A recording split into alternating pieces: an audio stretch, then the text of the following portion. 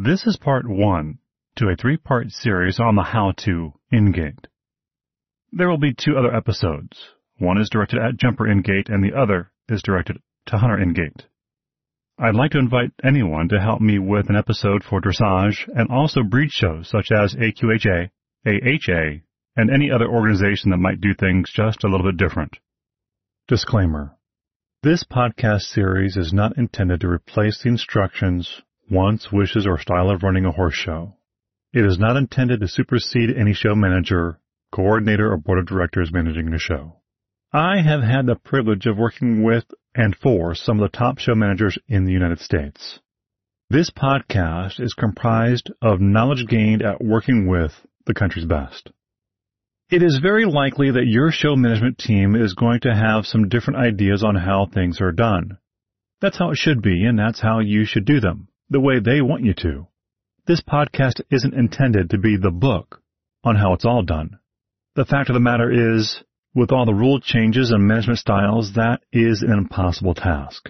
My sole purpose in this podcast series is to give you an idea of what one can expect to happen if you are new to the Ingate job. These are my opinions based on years of experience and what does and does not work. It's a heads up of what you might see, and to prepare you just a little bit of what, in my opinion, you should know and or expect when you begin this fantastic trip into the wonderful world of horse shows. Believe it or not, no one person can know it all, and no one person can expect to be perfect all the time. So in this endeavor, I've done the best I can for today. I've always liked this following quote by Donald Miller. When you stop expecting people to be perfect, you can like them for who they are. Welcome to the barn. I'm Jason Curtis and I am Horse Show Announcer. Everyone that shows horses knows an Ingate person or two. Whether you're a competitor or a trainer, mom, dad, or just the run-of-the-mill horse enthusiast. Have you ever really given any thought as to what the job of an Ingate person is supposed to be? Maybe it's something you've often thought you could do yourself. The Ingate area is where all the action is. Lots of nerves, tempers, tension, and sometimes tantrums. And yes, even cheers, and sometimes tears. An Ingate person needs to know not to play favorites. Sure, there are going to be people you know and like, maybe even some people you don't like. There will be some big names that come to your gate. But remember that some of those younger riders will someday be a big name. And those amateur riders, they pay for everyone to be at the horse shows. You always want to be polite to the trainers, competitors, moms and dads, and sponsors. Be nice to them, and hopefully they'll be nice to you, especially when things go wrong, and trust me, they will go wrong. How many of you know that a particular Ingate person cringes when they see you coming because you are always a pain in the butt? Let's be real, you're out there and chances are you know who you are. And maybe you don't care anyway. Shame on you. Have you ever thought that maybe the Ingate, any Ingate person, could be a very valuable tool for you and your clients? I mean, seriously, folks, if you tried to be a little nice and work with them instead of against them, not only your life and that of your clients, not to mention the Ingate person, could be so much better. If you are listening to this and wondering what I'm talking about, chances are you are one of the good guys. But you've definitely seen the trainers and stage moms and dads lose their shit at the Ingate because they're just unhappy people. So the very basics. As an Ingate, you'll need to be at the show at least 45 minutes prior to the start of your ring. You'll need to go a few places. The show office, the show coordinator's office, wherever you were told to pick up your things in the morning. Please tell me you are not showing up the day of the show to get a layout of the place, and maybe you are already familiar with the showground as you've been here before. You'll want to know where your booth is, where the judge's booth is, the bathroom, and where lunch will be coming from.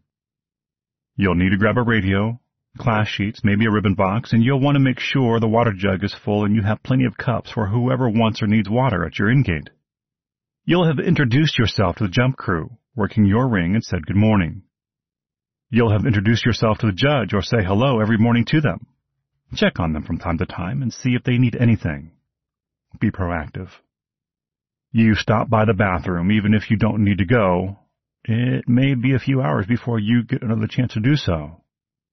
By the time you actually get to your assigned end gate, hopefully there are people already there waiting for you to tell you their plan for the day. It doesn't matter if you don't know who all the trainers and riders are yet. Sure, it helps, but if you are stepping up to a new show for the first time, you have a voice, you have a radio, and you have the class sheets, hopefully. Deal with the most immediate issues first, whatever that is. You can organize your booth if no one is around yet. Now, trainers, riders, moms, and dads, want to keep your Ingate person happy? Be on time. Want to make them really happy? Be polite. Courtesy goes a long way. The one thing any Ingate person or judge doesn't want is an empty gate. If you or other trainers and riders just add 30 to 45 seconds to a ring by being late or unavailable, you have extended everyone's day that needs to be at that ring. The Ingate, the judge, jump crew, EMT, the vet, show steward, show coordinator, office staff, and the announcer. What is the actual job of an Ingate? Let's imagine the Ingate person is like air traffic control. Their job is to get horses in and out of the ring as smoothly as possible with minimal fuss, stress, and drama, and that's it, right? Yeah, no. If it were that easy, there would not be professional Ingate people. A professional Ingate person is a time manager with many moving parts. Horses, riders, trainers. And I haven't even gotten to the show manager, the coordinator, the water and drag times, jump crew, course designers, course walks, their judges. Hey, how about a bathroom break? And my favorite time of day, lunch. And when and how are they going to eat that lunch and keep everything going? Then all of a sudden someone gets tossed from their horse and we need the EMT, vet, and the show steward. Job 1 for the Ingate, control the chaos. Communication. Communication is the key to everything. You want your horse to go somewhere? You've got to tell it, right? Same for Ingate. You want to go in the ring? Hey, great. You see those people over there? Yeah, they do too, and they might have a conflict, as might you. Have you, as a trainer or rider, been to the Ingate yet to let them know you are even there? I mean to show for the day, and more specifically for that class or a class coming up. Have you checked if they have a list or a dry erase board? Have you stopped by just to say good morning? Have you taken a look at the course plan for your classes? If you want an Ingate person to ever help you, it might not be a bad idea to be prepared. All right, prospective Ingate person, you are going to your first show ever to work in Ingate. What do you need to know? Well, everything you can, and be on your toes. Be well rested, be wearing comfy shoes or boots, eat a good breakfast that will get you by for a few hours, bring a raincoat, pens to write with, and your sense of humor because you are gonna need it. Communication goes two ways, right? Well, for you it goes many different ways. If you think the only job you have to do is give the judge and announcer the next back number to go into the ring, you are sadly mistaken, and let's face it, most trainers and riders are not going to check in with you, so let's start herding cats. I hate to do this here, but as I said, communication is key. Let's assume you don't know how to use a two-way radio. Just humor me. Every radio has an on-off button, a way to turn that volume up and down, and a way to change the channel. There might be a few more functions, but every radio will have these basic functions. Here is something many people don't understand, and it's simple. When a person pushes the button to broadcast what they have to say, or if the button is mashed unknowingly, no one else on the channel can be heard. Let me put this another way. If you hear someone else on that channel, don't just think what you have to say is more important, even if it is. Because when you mash that button to talk and have just cut off whatever the other person was saying, not only will they have to repeat themselves, but whatever you have just said will not be heard either. And you too will have to repeat yourself, basically wasting everyone's time. Two-way radios are a one-at-a-time system, unlike telephones where you can interrupt and talk over each other. Here's a scenario that happens way too often. Let's say the channel you are assigned to is being used by two rings, a hunter ring and a jumper ring. You are working the jumper ring and you have seen 10 of 25 competitors in a class. The hunter ring has just finished a division and the judge is giving results to the hunter ring Ingate and announcer. You now have a horse about to go into the ring, but you haven't been able to give the number to your judge because the hunter judge is going on and on because they are giving 2 sets of results that are 12 numbers each. Yeah, it happens. What do you think would happen if you just push the button and start talking to your judge? And the hunter ring is giving those results to the other Ingate, and the announcer is already writing this information down. Not only have you blocked everything the hunter judge was saying, they will have to repeat it, and whatever you said will need to be repeated as well. The hunter judge won't be impressed. The Ingate won't be impressed. And chances are the announcer is going to let you know you broke cardinal rule number 2. You have wasted the time of at least 5 people. First time might be forgiven. Second time, and it's me announcing, we will certainly have a radio conversation. The takeaway here is, I hope, if someone else is talking, you are listening for pertinent information, even if it does not apply to your ring. Here's a small pro tip. If you are in the jumper ring and the hunter ring is giving huge numbers of results, and you just have 1 card open, it is okay to let the rider go. The judge at some point is likely to see the back number. A jumper judge also has the privilege of being able to start the rider with a buzzer, bell, or whistle, whereas a hunter judge likely has multiple cards and needs the info you'll provide. So back to basic radio. Cardinal rule number 1. For some of us, the first cardinal rule is the most difficult to get, but it's the simplest. Think before you speak. Decide what you are going to say and to whom it is meant for. Pretty simple, right? Pause before speaking. When you first press the push-to-talk button, there can be a short delay before your radio transmits. This could result in your first couple of syllables being cut off. So wait about half a second before speaking to be sure your listeners receive your whole message. Most important thing here is be patient. The other person may not be able to respond immediately. Give them time to reply before resending your call. Use short, clear, and concise messages. As two-way radios only allow one person to speak at a time, it's best to keep your transmission short, clear, and to the point. This gives other users an opportunity to acknowledge your message or request further clarification before you carry on with your next point. Use good manners, avoid long and complicated sentences, use brief messages if possible. This is not a call-in show where you talk about what happened last night, and remember, these radios are everywhere, so if you don't want others to hear what you have to say, use a text message. Your voice should be clear. Speak a little slower than normal. Speak in a normal tone. Do not use abbreviations or slang unless they are all well understood by the group. You don't have to yell into any radio. Your normal speaking voice is adequate as long as your mouth is 6 to 8 inches away from the microphone. Another tip, learn the lingo. It helps two-way radio communication when everyone understands and uses similar language and etiquette, especially when there are more than 2 people using the channel. Big pro tip. Many shows today have what's called brick radios for the Ingates. What's a brick radio? A brick radio is a second radio. Maybe not always the same type as you use to communicate with your judge and other people. This is really meant for conversations between the Ingates, so the judges aren't overhearing all the conversations about we can't find this trainer or do you have so-and-so. An example of my typical show where I announce 4 and sometimes 5 rings is pretty straightforward. Office, EMT, vet, and steward are always on Channel 1. Channel 3 is the main jumper ring and the main hunter ring. Channel 5 is hunter 2 and jumper 2.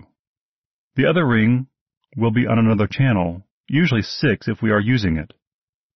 Jump crew is on Channel 4, and the brick is on Channel 7. All the barn calls are on Channel 11, and as Ingate, you will do barn calls. While you may be listening to only 2 radios, an announcer might be listening to multiple at the same time. So communication is key, right? If you are at the main hunter ring and you have a rider fall, you need to know without thinking about it what channel you need to go to so you can call the EMT and vet if needed. A really big problem occurs if you don't change back to Channel 3, your assigned channel.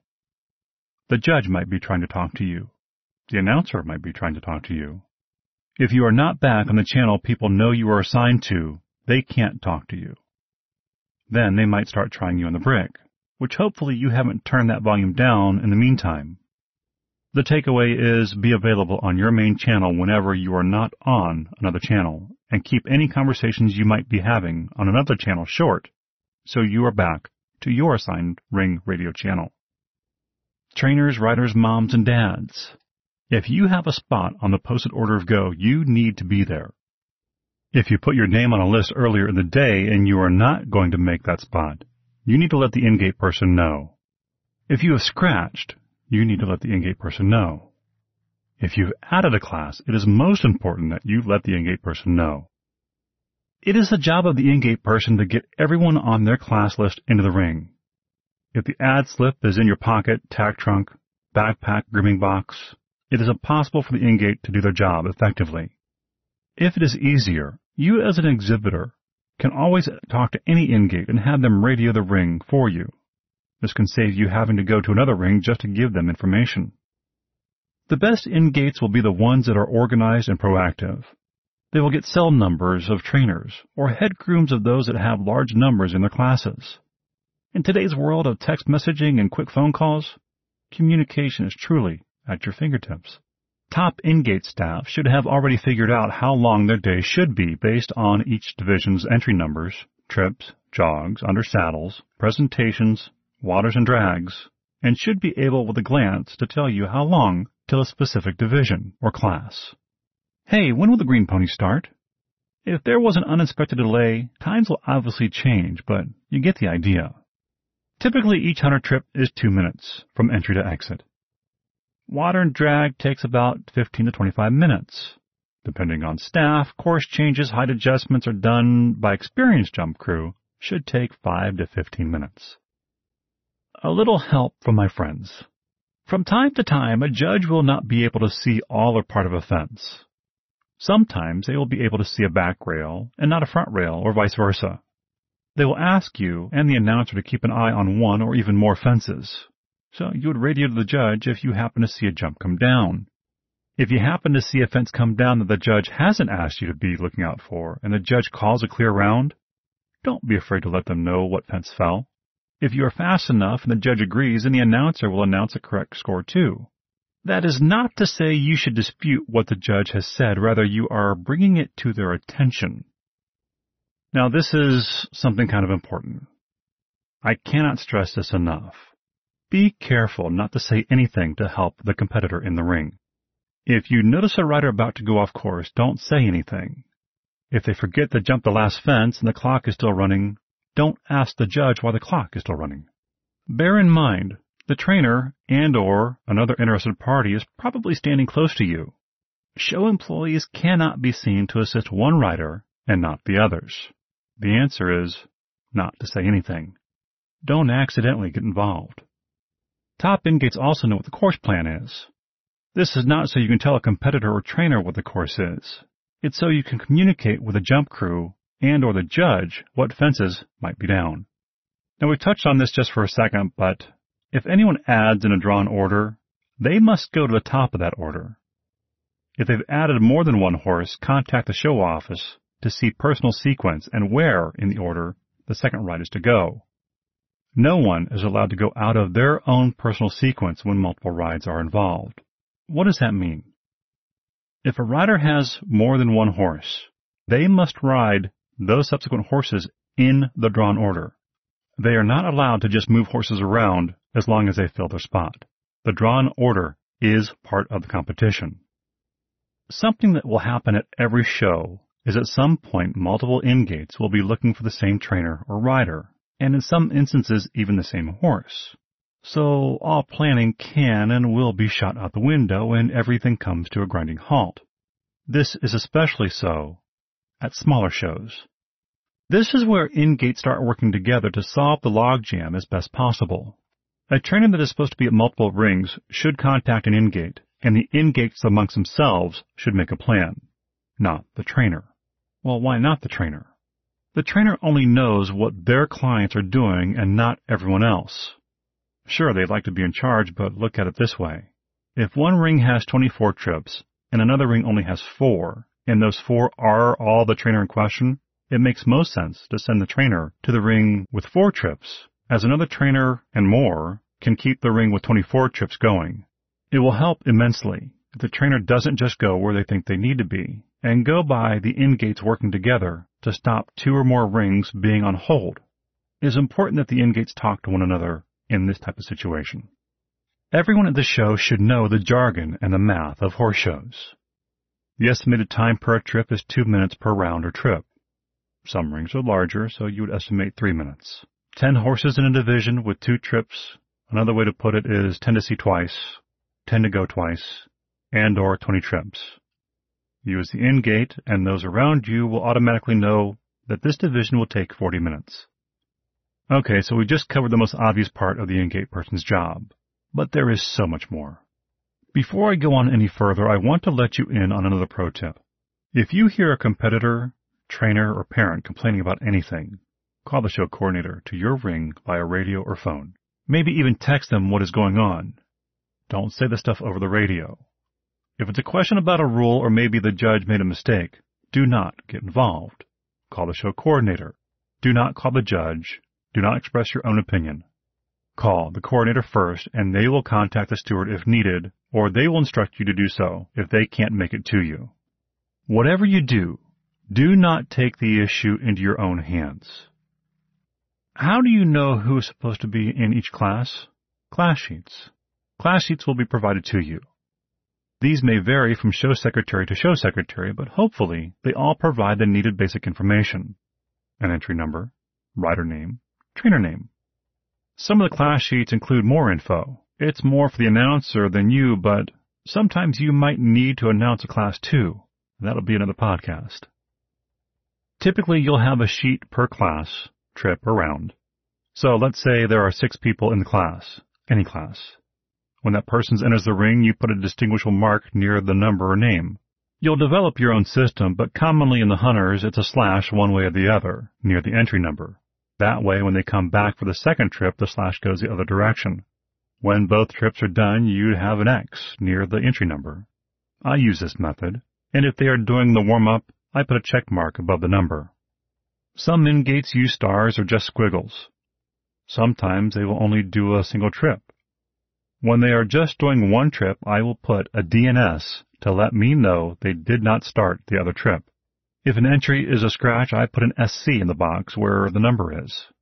Either way, consistency and the ability for someone to take over for you and understand quickly your system is best. Now for a little bit of a touchy part of the Ingate job. Let's say your judge says, I've already seen this horse in this class. What does one do now?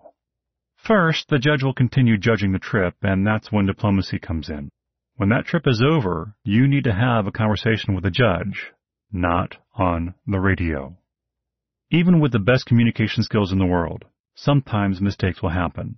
Be ready to answer any questions a judge might toss at you, but be accurate and don't guess. You'll probably need someone to stop others from coming into the ring while you have stepped away. This is where if you are friendly with the jump crew, they can help you. Hopefully you have been able to work things out with a judge and all is fine. Otherwise, it's another call to the show coordinator. We've touched on ad slips earlier, but it needs to be reiterated here. Ads are great for the show.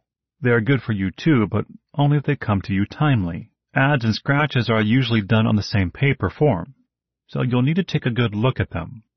Is it an ad? Is it a scratch? Is it both? What the form should contain is the class number, a back number, a rider name, and a horse's name. If they don't include at least a rider's name and horse's name when they are handed to you, don't let that person walk away. The back number you can get when they show up at the Ingate. Well, why do you need this information? First of all, the announcer will hardly ever get an ad slip. Typically, we don't care about scratches. Ads are much more important because we need the info to announce them. Otherwise, it'll just be a mystery horse-rider combination announced on the PA. Big pro tip here. Keep your ad and scratch sheets. If someone says I didn't scratch, you've got the sheet. If they want to re-enter, they need to go to the office. If they added and you are looking for them, they might say, I didn't add. Well, here's the sheet. If the office asks you for it back for any reason, you can get it back to them. If the info is requested by anyone or maybe there was a mistake, it can be explained. I gotta say, the hardest part of the job is actually getting riders into the ring or to show up at all. If you have noticed you are coming to the end of your entries and you have not seen number so-and-so, what do? First, you contact other Ingates to see if they have the trainer. You'll need the trainer's name, the back number, and the horse rider info handy. If not, you start making barn calls to call the trainer or rider. Still no joy? You contact the office to see if they've scratched or failed to pick up numbers, which means they're not even on the showgrounds, and we can move on. If they have, then you need to contact the show coordinator to see if they can physically locate the competitor. If they can't find the trainer, rider, or horse, listen to the instructions of the coordinator. You might want to ask if you can put 3 minutes on the gate. If it comes to that, you need to let people at the Ingate know you have put 3 minutes on the gate. And at 1.5 minutes, you'll need to let them know 1.5 minutes on the gate, and then 30 seconds. Then you'll announce the class is closed. You'll then move on. If the missing competitor does show up and the jump crew is already setting for the next division or fence height, the show has done everything possible to find them. Be prepared because you will get the brunt force of whoever it is. So call the coordinator. That is their job. Let them handle it. Follow their instructions and move on. Results. At some point, a class and division will come to an end and results will be given by the judge, or judges. Some judges are very fast with the results. If you're not paying attention, you could miss the judge starting to give you results. Hopefully the announcer's writing them down. Then you can get them from the announcer via text or brick radio. Ribbon boxes. It's oftentimes your job to hand out ribbons. Dress appropriately since you may have to make presentations to a winner. Keep track of all the results and make sure you only give ribbons to the person who won them. When judges give results, write them down. Then tick off the numbers as you give out ribbons. Make sure you keep track of who you gave ribbons to. You'll figure out your own system. You should always pay attention to what's happening in and around your ring at all times. One of the most important jobs is telling the judge or announcer the number in the ring, but you must manage your gate and warm-up area as well. Balance between running your ring, warm-up, and other Ingates. As the eyes and ears are on the ground and oftentimes close to the action, you should be watching and listening to what's going on in your immediate area. If someone falls, you should be calling the EMT. Period.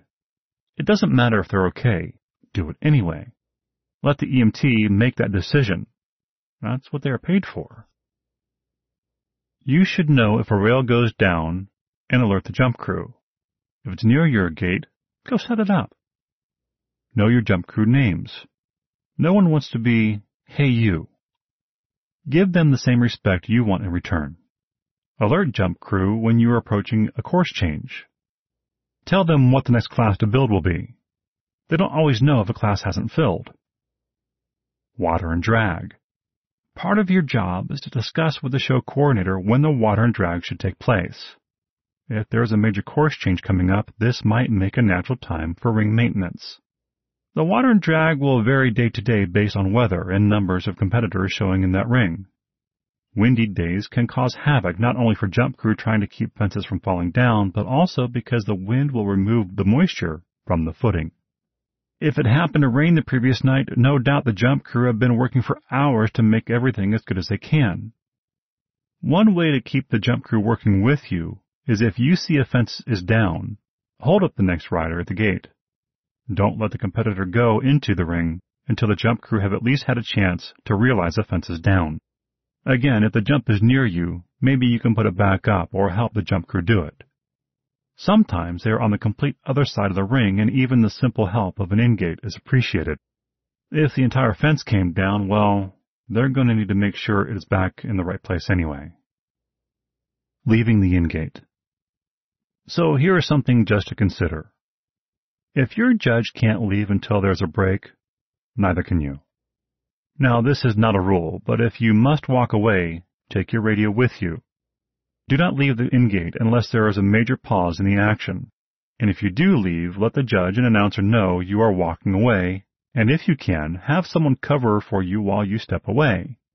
Also, this may seem obvious, but when the ring is done for the day, let the judge know. By doing so, you will have informed the announcer. But always let the other rings, jump crew, office, and show coordinator know too. Your job is to keep the ring moving. It's your job to nag, cajole, call, or push them into keeping the ring moving. You are not pals with the competitors. Be friendly, but be firm. Look, no one can think of everything an Ingate person might be called upon to handle.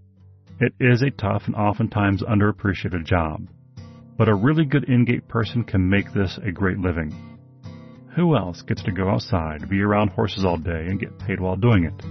Okay, many people, but if you are a horse person who likes people and helping out, this is a great position at any horse show.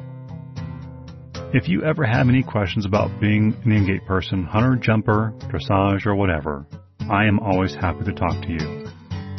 My name is Jason Curtis, and I am Horse Show Announcer.